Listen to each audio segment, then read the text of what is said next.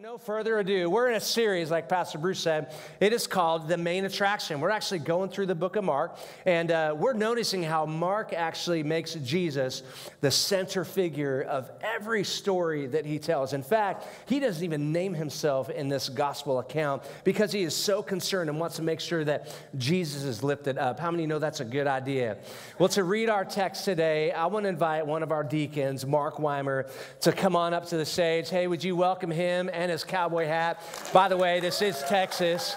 You know, there's a few cowboy hat guys. Listen, Mark, when I think about you, I think about somebody who's consistent, somebody who's faithful, and you just love God's people, and we're so grateful to have people like you and Adina and your girls in our church, serving and loving our people. I can remember Chris and I, our very, very first week here at the Grace Place. Ellie was a tiny little tyke, and you invited us to go to lunch with you and your family, and man, it just made us feel so welcomed and feel so loved. So thank you so much for what you do for our family, but not only that, our staff, you know, you are a champion of our staff and our pastoral team, so thank you so much. Hey, would you just open the word and kick us off for the morning? Thank you, Pastor Shawn. We love you guys, and I'm honored to serve you and to serve this house. How about those graduates, huh? As bad as things get in this world, when I see that, I'm reminded that there's always hope. Open your Bibles to Mark chapter 2. We're going to start reading with verse 23 out of the ESV version. You can follow along on the screen or read in your Bible and translation of choice. One Sabbath, he was going through the grain fields, and as they made their way, his disciples began to pluck heads of grain. And the Pharisees were saying to him, "Look, why are they doing what is not lawful on the Sabbath?"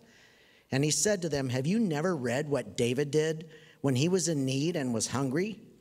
He and those who were with him, how they entered the house of God in the time of Abiathar the high priest and ate the bread of the presence, which it is not lawful for any but the priest to eat, and also gave it to those who were with him." And he said to them, "The Sabbath was made for man, not man for the Sabbath. So the Son of Man is Lord even of the Sabbath." Again he entered the synagogue, and a man was there with a withered hand. And they watched Jesus to see whether he would heal him on the Sabbath, so that they might accuse him. And he said to the man with the withered hand, "Come here." And he said to them, "Is it lawful on the Sabbath to do good or to do harm, to save life or to kill?" But they were silent. And he looked around at them with anger, grieved at the hardness of their heart, and said to the man, "Stretch out your hand." He stretched it out, and his hand was restored. The Pharisees went out and immediately held counsel with the Herodians against him, how to destroy him. Let's pray. Father, I just thank you for your word, both the Logos that we just read and the Rhema that we're about to hear. Father, I just ask that you would take it and use it, Lord, to change us and to make us more like you. Bless Pastor Shawn. Holy Spirit, speak through him. In Jesus' name, amen. Amen. Hey, thank you, Mark. You did a great job. Would you guys give him a hand? As Pastor Bruce said, you know, you get up here and you get a mic in your hand and words can be hard, and you couldn't tell. Mark, you were a pro. Well, hey, as we open up this entire chapter, it's quite interesting as we kind of take a look at the text. But there's all kinds of things happening here, and here's what I want you to think about as I get ready to kind of unpack this message, is that you guys are in a church, and we believe that God still speaks to us today. How many of you would just raise your hand and you say, God speaks to us? And you might in here be thinking to yourself, man, God would never want to speak to me. Well, here's some ways that he might speak to you today. There might be a moment in the message where you just think, that's really good. Or you go, That kind of hurt. Those are moments where the Holy Spirit is kind of just raising a flag, just kind of trying to get your attention. So in those moments, you might want to underline, circle, write some things down that he might be saying to you, because those are the moments that he is talking to you, and he has something personal that he wants to say to every person in the room. Well, here in chapter 2, there's actually several controversial moments in Jesus as he's entered his public ministry, and the religious leaders do not like at all what they see him doing. In fact, they don't like the power and authority that he's walking in. They don't like that he's healing and he's telling people that you are now forgiven. They're having a hard time with this. In fact, they don't even like his choice of friends. We also see last week, Pastor Bruce did an incredible job as we noticed that they didn't like how the disciples lacked the discipline to fast. I do want to say, Pastor Bruce, what an amazing job you did last week. Chris and I, we are so blessed that we can leave our church on a weekend and nothing gets burned up. In fact, sometimes people ask us, they say, who preaches for you guys when you're out? Well, our staff does. We have an incredible staff here, and a lot of churches are not blessed to have that. So thank you so much. We really appreciate you. Your kids are in good hands because of our youth pastor. Well, here in this passage that we read today, there's two stories. And these stories lead up to what I want to call the climax of this controversy. And the title of our message this week is The Controversy of Sabbath. This is kind of the final controversy of all of these controversies. And to make sure that we're all on the same page, I want to define this word Sabbath. Actually, we can find its origins in Deuteronomy chapter 5. It is the fourth of the 10 commandments. And Sabbath actually would begin on sundown Friday all the way to sundown on Saturday. It was reserved as a day of rest and no work. And the people of God during that time, the people of Israel, would give their time for spiritual activity, things like gathering around the teachings of Moses, the Psalms and the Proverbs and the prophets. And they would gather and they would pray. The author Wayne Mueller, in his book on the Sabbath, he said this. He said, Sabbath time is not spiritually superior to our work. Rather, it's a practice of balance between the two. When we work and when we Sabbath, we actually get to work with greater ease and joy, and this rest brings healing and delight to our endeavors. How many would like to wake up on Monday morning and go, what a great day, I feel so rested, I'm ready to handle business? How many would love to feel that way? How many would love to wake up and say, man, what a great day, I'm ready to parent my kids and change some poopy diapers today. It's going to be a good day. But when we don't have a healthy balance of work and rest, we wake up on Monday and go, man, another poopy diaper, Sabbath was actually meant to slow us down from the dangerous speeds of life. In fact, it said that when driving a motorcycle at high speeds, even a small stone on the road can be a deadly blow to a motorcyclist. See, when we're moving through life faster and faster, we begin to outpace God and move at a pace that is dangerous. Have you ever had something really small hit you and it was a massive blow? But normally when you're in a healthy space, you can take that heat and it's no problem. When we move at a pace and we outpace God, even the smallest things in life can take us out. We're talking about the controversy of Sabbath.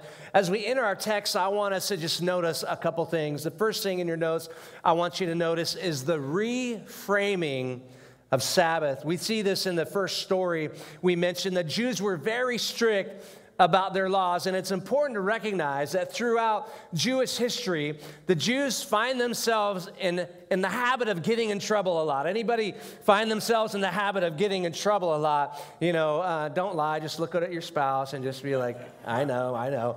And the thing for them was that whenever they disobeyed God, they would find themselves under oppression.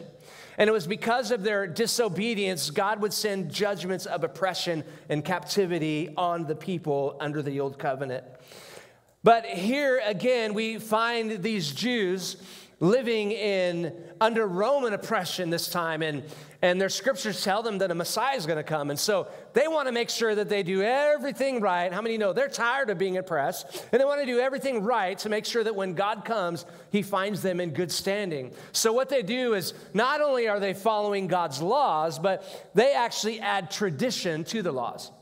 Laws to the laws to make sure that they actually stay far away from breaking one of their laws. And so that's kind of the situation that we find ourselves in here in this passage. And I don't know about you, but I kind of don't blame the Pharisees for not wanting to be found obedient when Jesus comes. How many of you know we want to be found obedient when Jesus comes? We do it different than they do because we do it by the blood of Jesus. How many are grateful for that? We don't do it by the works of the law, but we do it by the blood of Jesus. And here's something interesting. In one way, the Pharisees' devotion to the law is actually quite admirable. But in another way, their devotion to the law is blinding them from the heartbeat of God. So the Pharisees could not believe that these guys, these Jewish men who were following Jesus, claiming to be the disciples of this rabbi named Jesus, would actually break the law in broad daylight. How many know that's pretty bold? It's said that in the Northern California Bay Area, which I actually come from there, in the Northern California, I saw that West Coast, any other West Coastians in the house, there's a lot of us. Let's go, somebody. But it's said that in our neck of the woods that if you pull up at a stoplight in Oakland or San Fran or some of these areas, that if people on the street see bags in your car, they will break your windows, pull the bags out of your car in broad daylight, and before you or anybody else can do anything about it, they're gone, and you're driving down the road because the light has turned green and your stuff is gone. And most of us in the room would look at that, and it would outrage us. How many of you are outraged by those kind of stories? Like the audacity of somebody in broad daylight pulling off a crime like that. And that's kind of what the Pharisees felt like here. They're like, in broad daylight, you're just going to like prance around on the Sabbath, and you're going to like pull grain from the fields and eat. This was the type of rebellion that the Pharisees felt that they were up against. And what does Jesus say to these Pharisees? They actually come to him, and they ask him a question in the middle of everybody. And here's what they ask him. They say, why do your disciples do what is not lawful on the Sabbath? I mean, they know all about the Sabbath laws. What's your problem? And here's what Jesus says to them as he corrects their heart in verse 25. He says this, have you ever read what David did?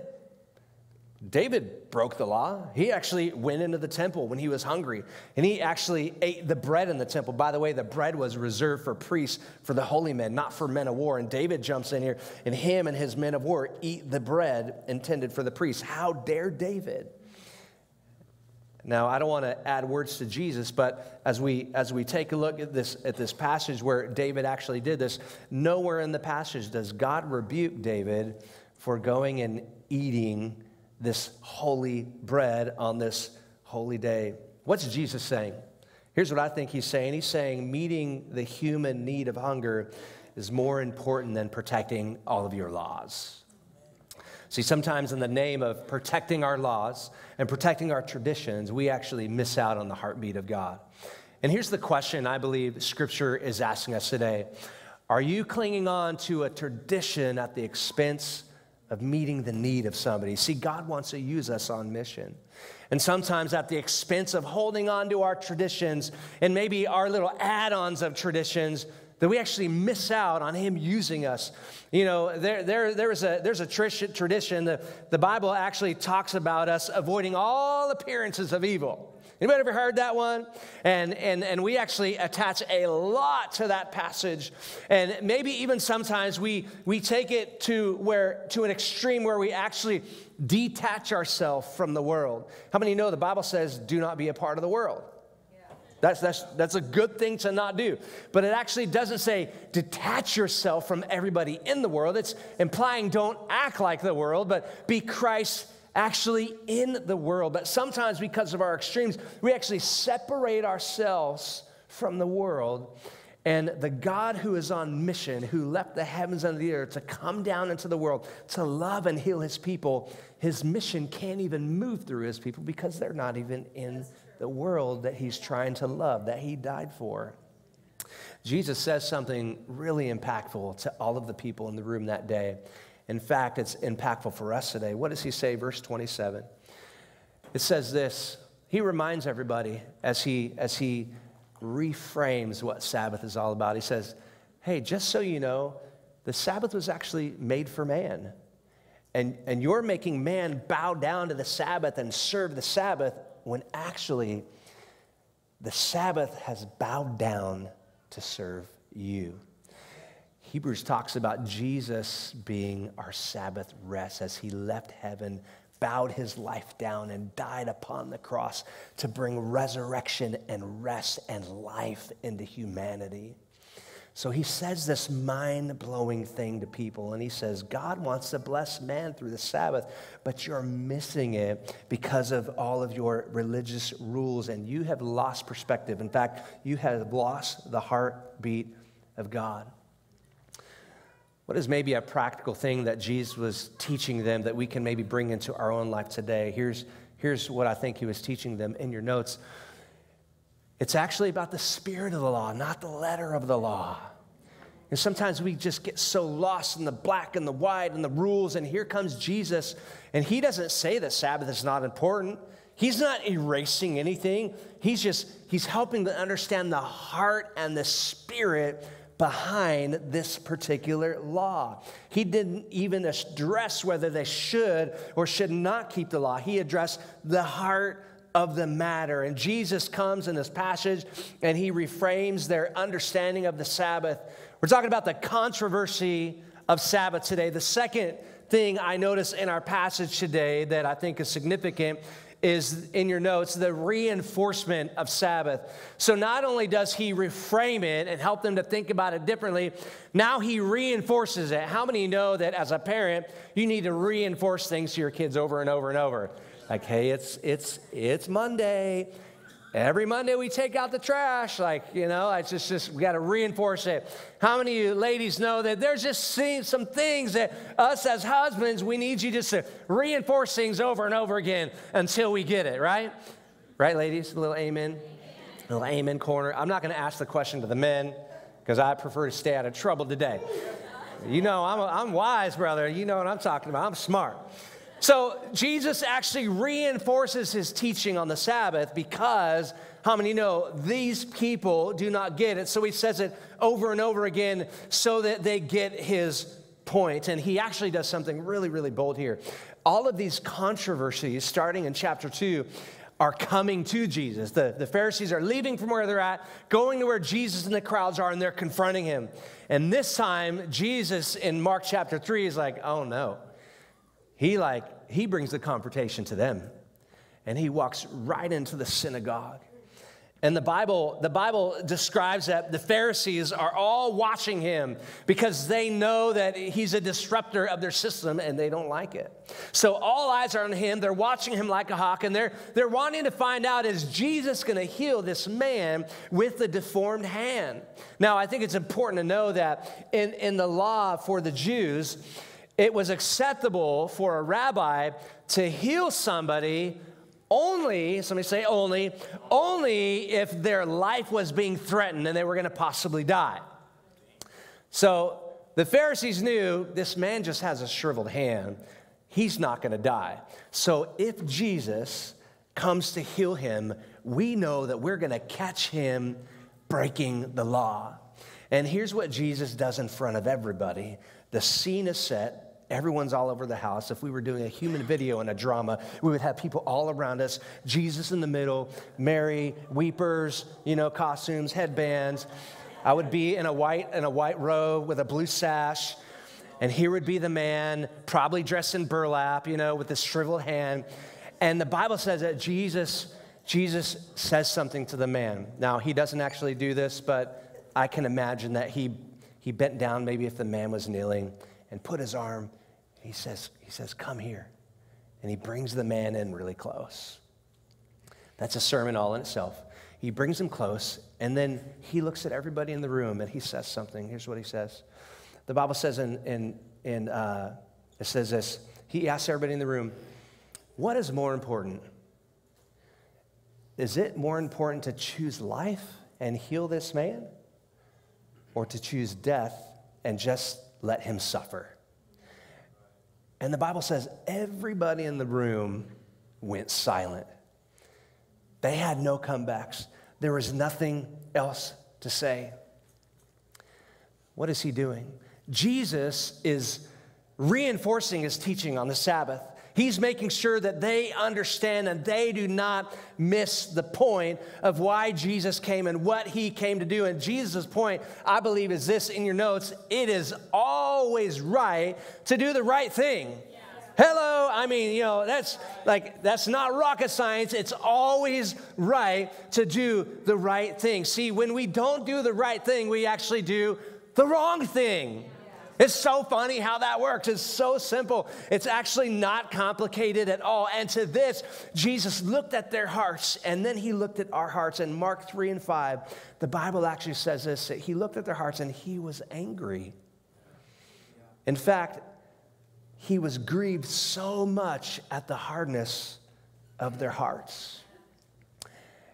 And here's a question as the word kind of gets in our business a little bit that I want to ask you today. Is there hardness in your heart that is grieving Jesus? I think it's important to know that sin still grieves the heart of God. That might be a newsflash and new news to some people, but sin grieves the heart of God. Why? Because sin hurts you and he's your father. And how many know a good father's heart breaks when their kids are destroying themselves, when sin causes death? And here's the challenge with a hard heart, is hardness causes us to miss the heartbeat of God. Here's what it looks like. You walk into a situation, and because of the hardness of your heart, you engage in activity, you engage in things, and you do things, and it doesn't even cross your mind.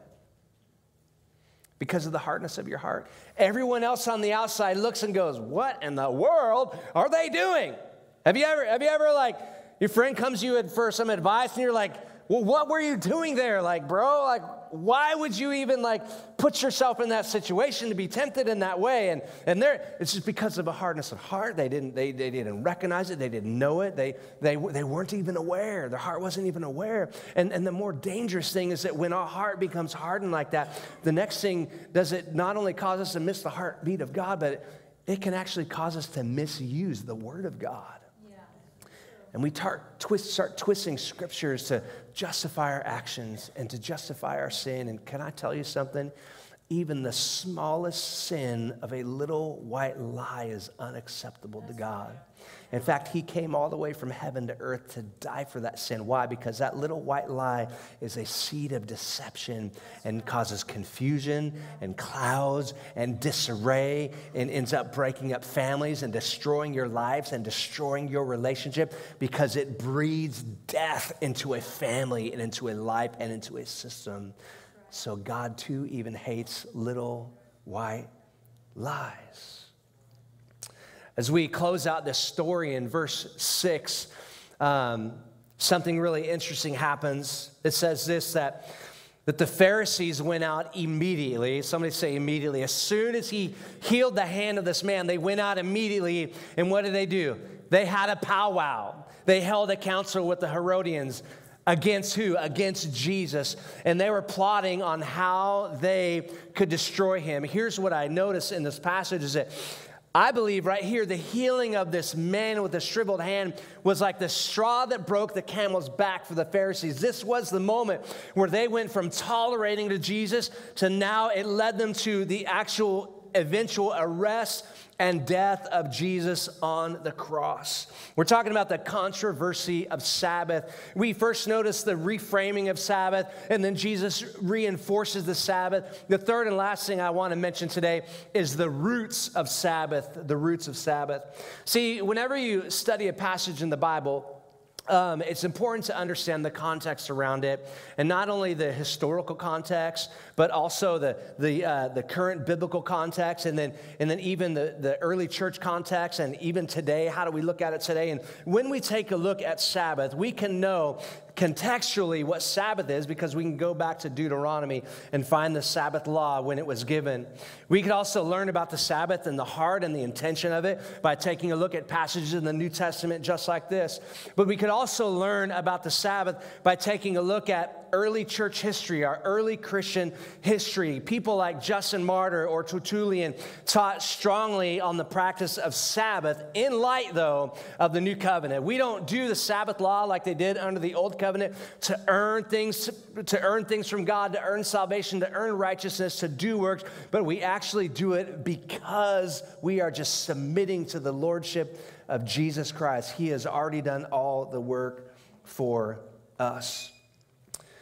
What are the roots of Sabbath in the early church? I want to just mention 4 of them in your notes.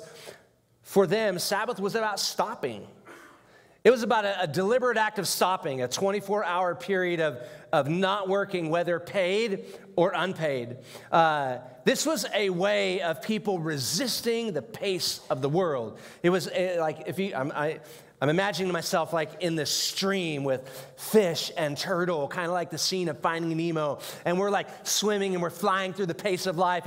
And all of a sudden it's time to stop. I have to actually go against the current and get out of the madness so that I could stop and slow down. People like Chick-fil-A and B&H Photo out of the East Coast, they actually only have a 6-day work week.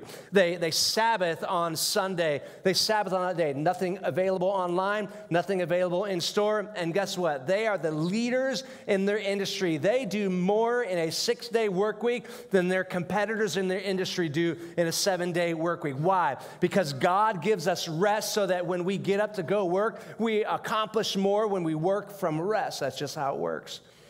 They were practicing things like Psalms 46:10 that says, "Be still and know that I'm God."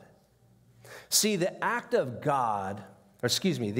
stopping says this with your life. No words, but your life says this. When I stop, I trust God.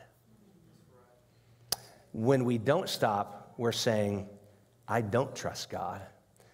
I must keep going. I must remain in control. Did you know that refusing to stop is actually a symptom of pride? Not only was Sabbath about stopping for the early church, but the second thing was Sabbath was about resting. So not only do I get out of the stream, but I don't stop for just a second like a stop sign. I actually get out and stop. I park my car, I get out, and I actually rest for this 24-hour period. In fact, God rested on the 7th day. How many know we're made in His image? How many know if God worked 6 days and rested one, we should probably try the same thing? Pete Scazzaro, in one of his books, said this. He said, when we don't rest, we do violence to our own soul. Yeah. Here's another fun way to think about rest. When you rest, the world actually gets a break from you. Hey, hello. The world gets a break from you. Look, from your interference and trying to do all the things that you're trying to do, right? They get a break from you. How many of you know that you need a break from the person next to you every once in a while? Just look at them and say, you need a rest. You need a rest.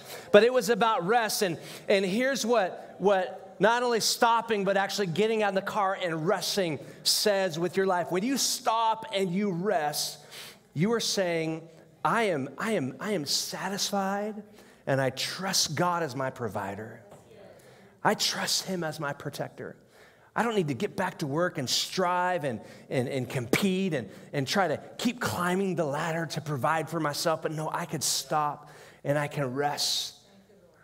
The Bible actually says in Psalms, it says, He makes me lie down in green pastures. Did you know that sheep don't lie down in green pastures? They eat green pastures. And a shepherd would tell you that. But God actually is such a good provider and a satisfier of the soul. You could just lay down in a green pasture and not care about anything, knowing that God will protect you and He will provide for you. When we when we don't slow down to rest, we're saying, God is not enough for me. The third thing for early Christians in your notes, for them, Sabbath was also about delighting. It was about delighting. And I love their teaching on Sabbath delight. The Bible says in Psalms 37:4, delight in the Lord, and he will give you the desires of your heart. I remember growing up and hearing about Sabbath, and it was so boring to me as I would think about but I'm going to just read my Bible all day and spend all day at church and just, praying and reading. And sorry, that's just what I thought. And I realized that for the early church and for the people of the New Testament, it was so much more robust than that. Sure, they gathered around the word for the teaching of God's word. Sure, they prayed, but they also delighted in the Lord. How many know how to delight in the Lord? God has given you gifts to delight in him. He's given you gifts to refresh you. Things like your children are a gift from God. He's given them to refresh you. Your spouse is a gift from God. If you're single, your friends, they are a gift from God. And so on the Sabbath, they would pause to be with their friends and their family that actually refueled them and brought them energy. How many enjoy God's creation, man? Man, you get out in God's creation and it is just it takes your breath away. It restores your soul. You take your little feet off and you just get your little toes in the grass and in the dirt and you just hang out a little bit in the mountains and your soul is just refreshed. It's just amazing how that works. And so get out in the outdoors on the Sabbath and enjoy God's creation. How many of you love food? Man, I love food. Man, I love me a nice cow. I love me a good steak. I love, sorry if you're vegan, I love me some carrots, you know what I mean? You get some carrots and some broccoli, you know what I'm saying? You throw the kingpin of all vegetables and put some asparagus on top of that. And then you get some garlic, boom, you just get some salt, bam, you just throw it on there. How many of you just love new recipes and enjoy food? It's a delight, right? It's a delight to share something new with a friend. And so they would eat around the Sabbath, they would gather and they would have a meal together. See, to delight in the Lord is to slow down and just smell the roses. Enjoy the things in life. See, to resist delight is to resist the very practical, simple gifts of God that he has surrounded you with. And sometimes we're wondering, God, where are you? Where are you? You're just moving at a pace that's so fast you can't smell the roses. You can't see, you can't experience him. So he says, slow down. And the very last thing that the early Christians did for them, Sabbath was about contemplation. What were they contemplating? What were they thinking about? Some of our early church fathers said that when they stopped and they Sabbath together, they were thinking about the wedding banquet with Jesus in heaven. And they were actually just practicing and imagining what that's going to be like one day. So they would stop, they would eat together, they would bring all the friends and family over, the cousins, primos and aunties and uncles and everybody, you know what I mean? And they would make enchiladas and fajitas and some rice, you know what I'm saying? Oh, Jesus, you start talking about food, this revival is going to break out at the Grace Place. And then they would open the Word together and they would pray, they would worship together, they would slow down, and they would be with God. I want to close with this story. In the book Hidden Wholeness by Parker Palmer, he tells a story. In the Midwest, there were these extreme whiteout blizzards. They would come really fast. It's kind of like a storm in Texas, you know, like you open the weather app and it's clear skies, and 2 seconds later, boom, and hail, and it's just everyone's running for their life. So this kind of storms would come like this in the Midwest, and they would say that they would tie a rope on the back porch of the house so that when a blizzard would come, they didn't have apps back then, so of course they came quickly. But when they came, these guys would be working in the field, and they would have this long rope, and they would work out in the field. And when the blizzard would come, their only way to surely get back home would be to pick that rope up and just follow that rope back to their porch. The blizzards would be so thick in the Midwest, it was said that you couldn't even see your hand when it would blow strong. And there were many people that would lose sight and get disoriented in the blizzard. They would lose sight of the rope, and they would get so close to their home. And when the storm would pass away, it was common to find people frozen and dead just steps from the back porch because they dropped the rope. Sabbath is our rope. Sabbath grounds us back to our identity in Christ. It slows us down and gets us back to our home base where we can hear the words, "You are my beloved son, my daughter. You're not a slave, but you're a son. I have bought you with a great price. I have forgiven you. It is who you are. You are righteous. You are holy. You don't belong out there lost in the field, lost in sin, confused and upset and lonely. You belong right here in my arms, in the family of God." That's what Sabbath rest is for us.